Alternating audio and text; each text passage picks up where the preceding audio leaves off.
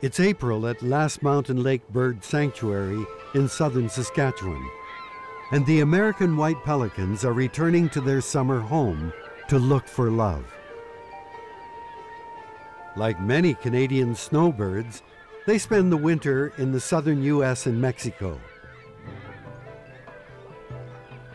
Now that the ice has melted around their island nesting site, they are returning to find a partner and raise a family.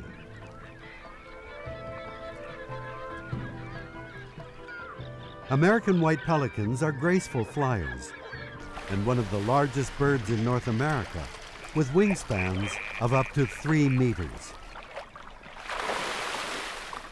Despite spending the winter and then traveling north together, none of these birds are paired up, and they only have a few short months to raise a family. So now is all about attracting a mate. During the migration, they grew a dazzling white breeding plumage and frizzy topknot, along with a bright orange plate on their bills designed to turn heads. They're ready for action. A newly arrived male approaches the other male and female singles in a group. Pelicans have ritualized displays that help them form a bond fast. His nodding greeting is returned by a prospective partner, a good sign. This female is really interested. She leads him on a courtship walk.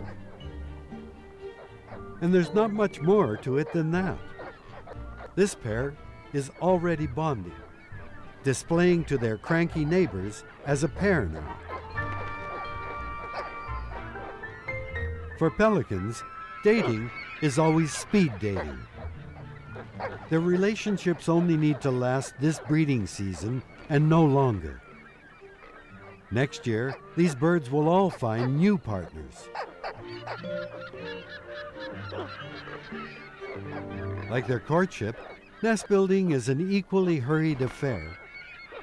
She builds her nest by dragging whatever she can towards her, raising a small mound, just enough to keep the eggs clear of the ground. It may not look like much, but it's worth defending. Newcomers are always ready to poach building supplies. It takes a month or so of incubation for the eggs to hatch, and for the rest of spring, the pelican pair will only meet when they swap places on the nest every few days. Both parents will fish for the chick during the summer, but otherwise their life together is over. And next year, these beautiful birds will all enter the dating pool again when they return to their nesting site in southern Saskatchewan.